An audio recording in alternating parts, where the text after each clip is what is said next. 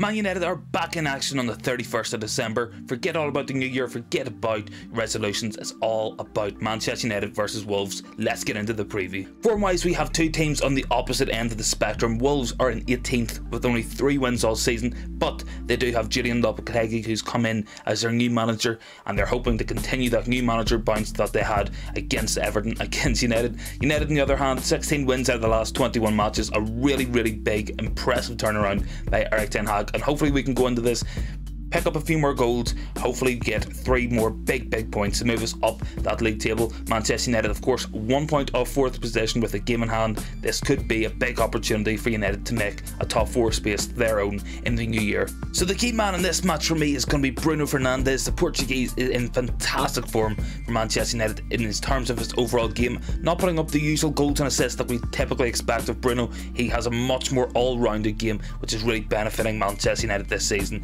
So far he has 5 goals, 5 assists, which are pretty good numbers for an attacking midfielder. Looking at his underlying numbers, they are absolutely fantastic, as always with Bruno. 32 chances created, the most in the entire Premier League, and yet Man United cannot score on a consistent basis. It just highlights the real issues that we have up front and the real need we have to bring in a proper striker to put the ball in the back of the net on a consistent basis. If United can do that, if we can bring somebody in January, we really could be on for a very good season. In this match, Bruno will be absolutely essential. His link up with Christian Eriksen, Rashford, Antony Martial will be so crucial in terms of breaking down that Wolves low block. They're 5 at the back. As we know, Wolves do not play entertaining football. They will sit back and try to hit United on the break. So our creative players are going to have a very good match, create plenty of chances, and let's just hope that we can take a couple of chances against Jose Sa, who is a fantastic keeper in his own right.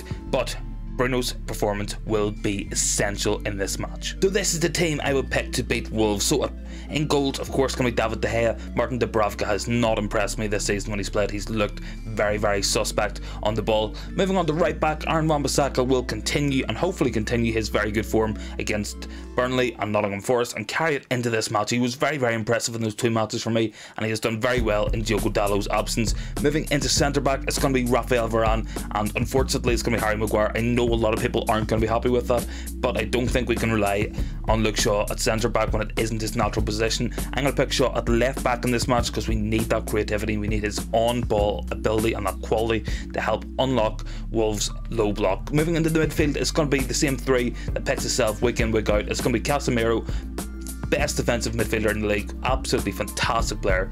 Christian Eriksen as well, been playing very well in his last 2 matches, a goal and an assist. Bruno will start at 10 as well. Moving into the forward line, Rashford will pick himself off that left hand side. 10 goals already this season. He is in fantastic form and really is back to his best. Looking at the striking position, it's going to be Antony Martial for me. Scored against Nottingham Forest, and he will hopefully score in this match as well. On that right hand side is where it starts to get interesting, because Garnacho wasn't great against Burnley. Antony was not good against Nottingham Forest, but for me, I'm going to go for Antony because he just adds that little bit more width and brings more balance onto that right hand side. In this match, we need to make the pitch as big as possible, and we need players to hold the width. Antony will hold that width that little bit better on that right hand side than Garnacho for me. So just how do United beat Wolves? Well, as singled out earlier, Bruno Fernandes will be absolutely key in this match. In 3 previous defeats for Wolves, the number 10 for the opposition has always had a big say in the outcome of the match. Against Arsenal, Martin Odegaard scored twice in a 2-0 win for Arsenal,